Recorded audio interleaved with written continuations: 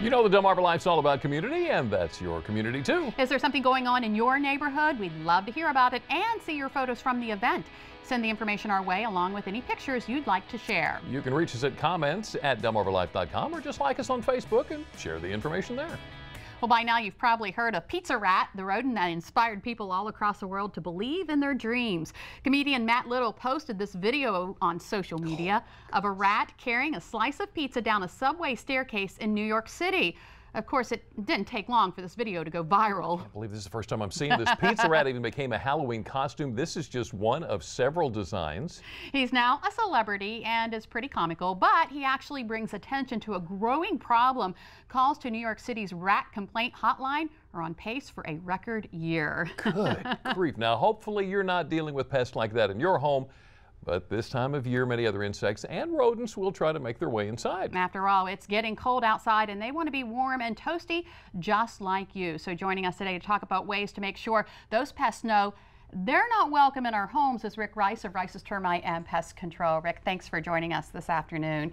You know, we just saw Pizza Rat there, and a big problem in New York City, but we're not immune to it here on Delmarva. They can be a problem here as well. Absolutely.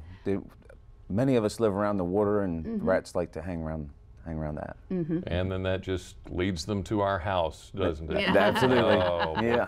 And then there's their cousin, the mighty little mouse, who gets pretty resourceful trying to get in. That's right. The best way to start with controlling the problem is keeping them out of your house to begin with. So how do we do that? I mean, Making sure any areas they can access into your house are closed up, sealed up. Some say copper wiring like steel wool, things like that can help keep them out. Because they can't chew through it? That's right, that's right. Well, now we're looking here at like where the air conditioning tubing comes into the house. That could be a place. Absolutely. The cracks around where the pipes are going into the foundation, holes in your crawl space vents, right.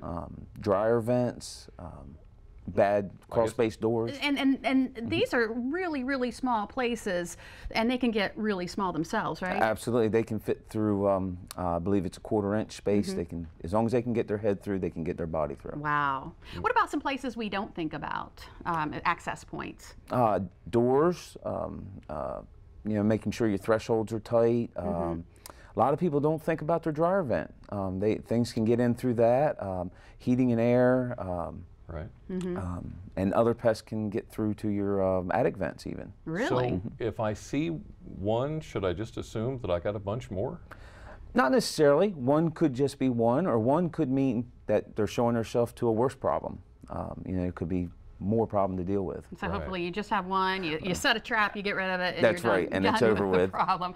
Okay, even if we don't see the mice, they leave traces, don't they? Yes. Tell us about some of those. They'll leave, you'll see their little droppings laying around. You can see where they've chewed through to get to your food, maybe a loaf of bread. They've chewed through that to get through the, you know, to the bread, a cereal, that kind of thing. Oh my goodness, and you need to get rid of it because they contaminate it all. Yes, they can leave a mess behind. Oh, okay, so we've talked about rats, we've talked about mice. Another big problem people are having are fruit flies. Oh my goodness, is there something we can do?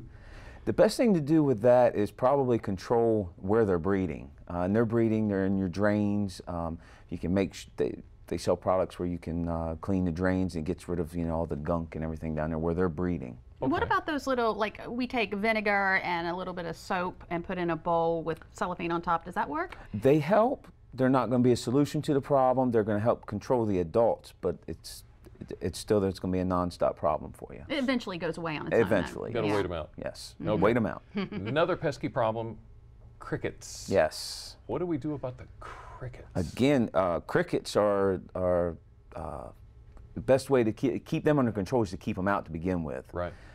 If you get one in the house, probably your best bet is to just catch them and let them out. But what you really need to do is control them from the outside before they get in. Okay. What about sticky traps?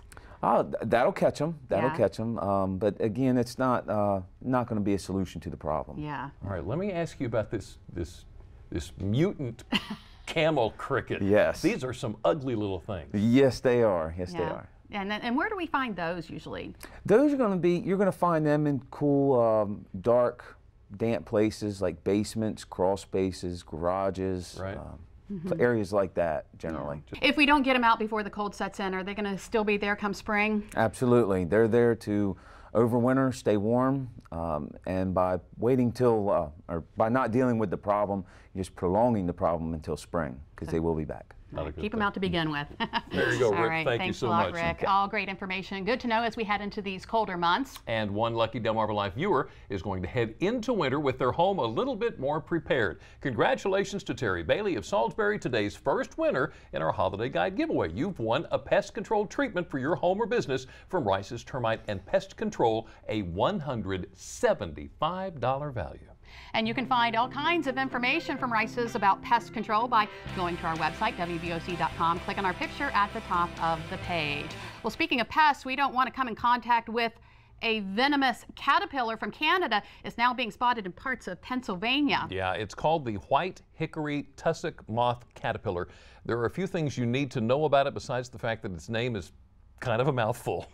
There is a big difference between these tent caterpillars and these exotic-looking cousins known as the white hickory tussock moth caterpillar. These little guys are harmless. Mr. Exotic here carries venom. Have you ever seen these things around here before?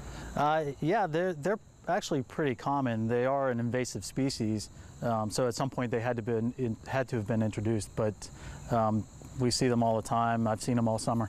Entomologist Dr. Chad Gore says these little white hairs have microscopic barbs on the end, and the critter has its own variation of venom. The hairs embed into the skin, and then they pull away from the caterpillar, so they're left behind, and they cause a dermal reaction. Gore says they aren't lethal, but it could be just a minor or no response at all to a minor response to something that's kind of creating a pustule.